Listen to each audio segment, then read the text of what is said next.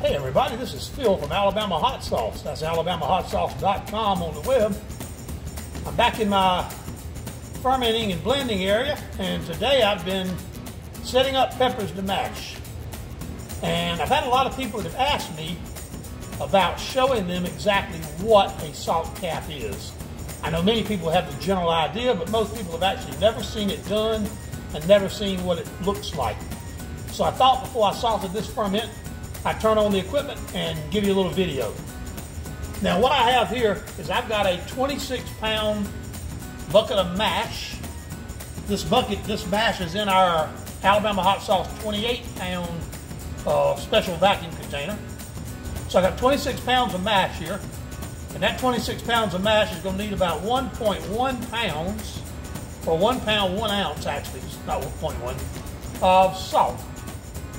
So what I'm going to do, I'm going to get my scales out here, put out a container.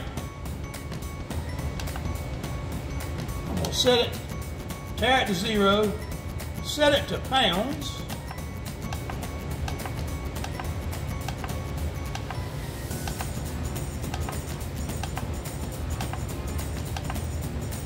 All right, there we go. And then I'm going to measure out 1.1 pounds of salt. And this particular salt I'm using is Morton's kosher salt.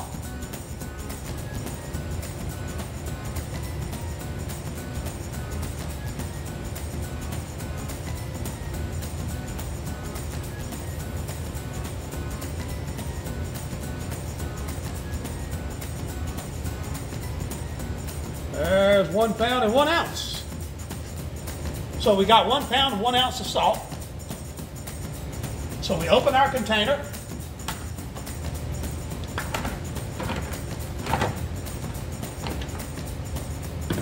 Man, that's a beautiful box of orange manzano mash with those beautiful black seeds in it. It looks absolutely great. Now, what I've got here, you can see the top of the mash. I've got my 1 pound, 1 ounce of salt. So I'm going to sprinkle just a little bit of this salt in the mash, and then I'm going to turn it over a little bit. And what I'm doing here is I'm incorporating this salt down underneath the soft mash. In just a matter of just minutes, it's going to be melted, and it's going to integrate through this entire mash. And I'll put just a little bit more.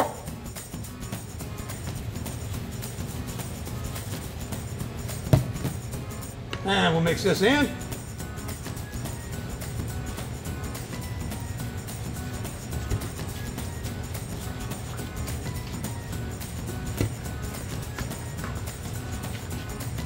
Now, I go up here and I really smooth out the top of this mash as best I can.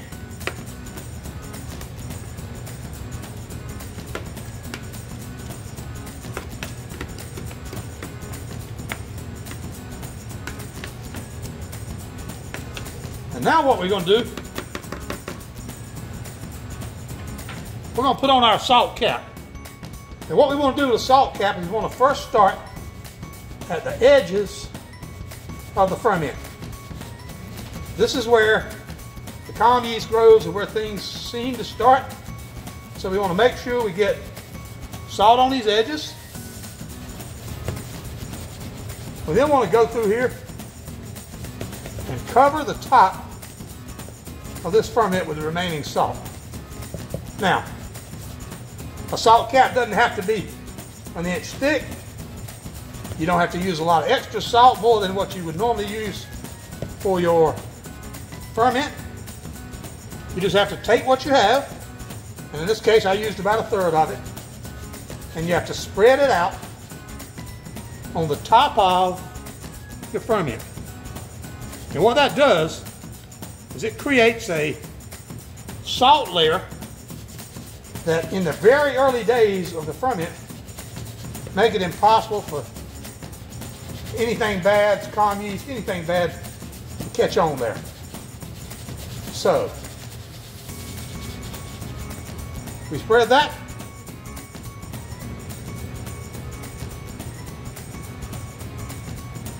And we have our salt cap. Now, if you take a look, you'll see that that salt cap's rather complete, and it completely covers the top of that bucket. Now what we want to do is cover our ferment, and then I'm going to draw a vacuum in this ferment to make it really, really clean and protected in those first couple of days. Remember, I'm using the Alabama hot sauce special fermenting bucket. I got 2 holes in it. In this hole we would normally have, if we were using it, the brewer's water valve, but we got it plugged because we're going to use this simple one-way valve to vacuum this container. So, we put the top on, we ratchet it down good and tight, and I'm just going to use a hand vacuum here.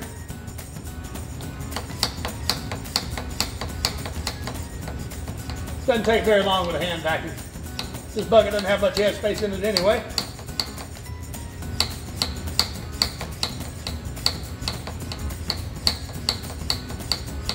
We're starting to feel a resistance because we're pulling a vacuum.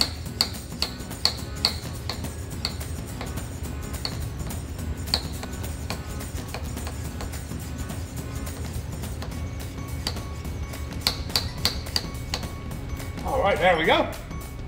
We got it vacuumed down to what's probably 20 inches of mercury.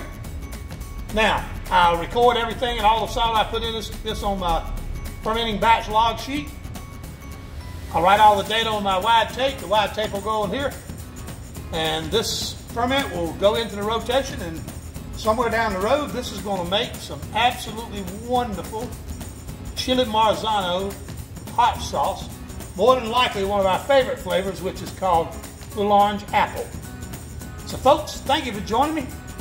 I appreciate you taking a look at how you put on a salt cap and at the same time using the Alabama hot sauce vacuum fermenter.